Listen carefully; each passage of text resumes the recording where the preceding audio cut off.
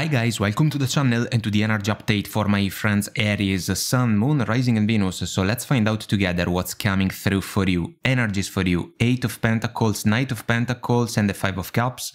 Energies for your person, 8 of Wands, the Chariot and the 5 of Swords. What can we expect for this connection? 4 of Wands, 3 of Swords and the Wheel of Fortune. High Priestess from the bottom of the deck, silence and intuition as factors that can play a huge role in this situation. Guys, we have two scenarios in this reading. One that can be about a breakup for some of you, a breakup that already took place, but we can say that your person may desire to reach out. They can bring to you an apology in order to at least try to rekindle the connection with you. And the second scenario, instead, is about an ongoing connection that has been challenged big time by certain behaviors that we can associate to your person because of the 5 of Swords. Behaviors that can be a major source of disappointment for you, 5 of Cups. The mindset, 8 of Pentacles, Knight of Pentacles, that you can have may not be the same if we think about your person. They can be kind of more fleeting, you know, considering the 8 of Wands.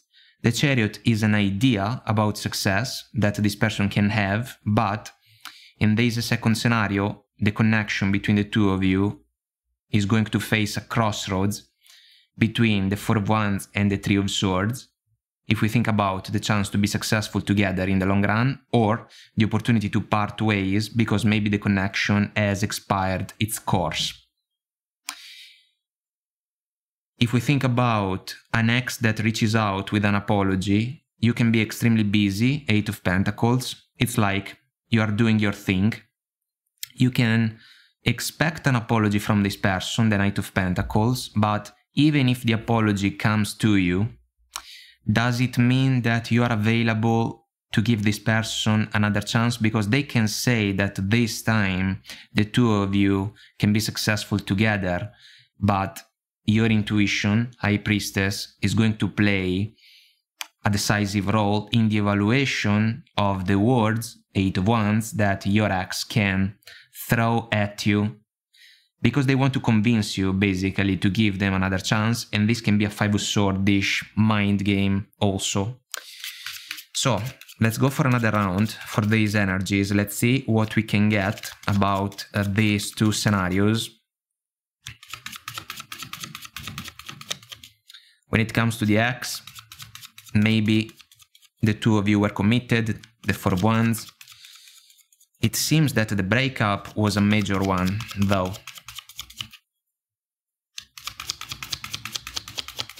Here we go. 8 of Pentacles, 10 of Swords. Knight of Pentacles, 10 of Wands. 2 of Swords for the 5 of Cups. Knight of Pentacles for the 8 of Wands. Ace of Wands for the Chariot. Page of Pentacles for the 5 of Swords. 5 of Cups again for the 4 of Wands. 4 of Cups for the 3 of Swords, Queen of Wands for the Wheel of Fortune, 2 of Pentacles, bottom of the smaller deck, juggling, being iffy about the situation. This is about you guys. So, unfinished business between you and your person in the two scenarios because of the Wheel of Fortune, because of the loop that we see in the 2 of Pentacles, rough waters behind the man. Struggling connection, guys, the one between you and this person. So, 8 of Pentacles, 10 of Swords. This is a rough combination of energies because it can describe a lot of effort put in a situation that cannot pay dividends. It's like no rewards follow the effort that has been put in. So this can be something that some of you already experienced if we think about the breakup, and the 10 of Swords is deeply connected to the 5 of Swords for obvious reasons, double the energy. So If we think about the X scenario, super difficult for this person to be successful. They can be ego-driven, following the Five of Swords, because they can think that they can conquer you. Once again, they want to win you over, as the saying goes. Slim chances to be successful. If we think about an ongoing connection that can be extremely passionate, guys, we can say that Eight of Wands, Ace of Wands, Queen of Wands, kinda interesting energies when it comes to that aspect. This connection can struggle with a progression in favor of a higher level of commitment. The Knight of Pentacles can become the energy of the offer that never comes for me. You can expect something more in favor of your relationship. This something more is not coming because your person is settling for the bare minimum. Page of Pentacles versus the Knight of Pentacles, and that's why the success of the connection can be one about passion, the Ace of Wands, but not necessarily one about the Four of Wands as an energy with solid foundations, a common vision, and the chance to go the distance together. For this reason, Ten of Wands, Knight of Pentacles, you are getting tired of waiting if we think about the ongoing connection that is struggling, and if we think about the breakup, you waited long enough, and the connection was a disappointment at some point. Five of Cups, recurrent energy. Two of Swords, you have already made your decision if we think about the breakup. The Moon in the background can describe also factors that you couldn't understand about the connection that was struggling big time.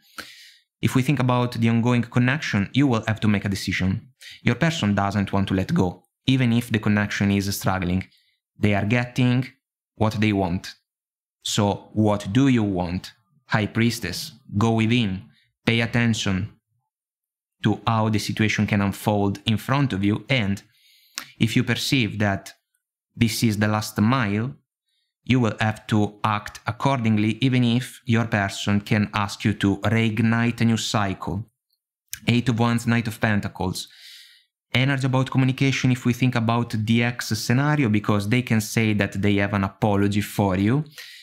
In reality, they only want to reignite the Ace of Wands energy, because this is the idea of success, the Chariot that your ex can have. Page of Pentacles.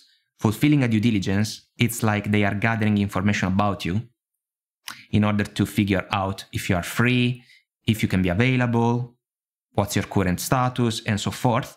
But deep within, they are still the same Five of Swords. The man in green and red, or the woman in green and red, the bearer of the Three of Swords. We got the energy.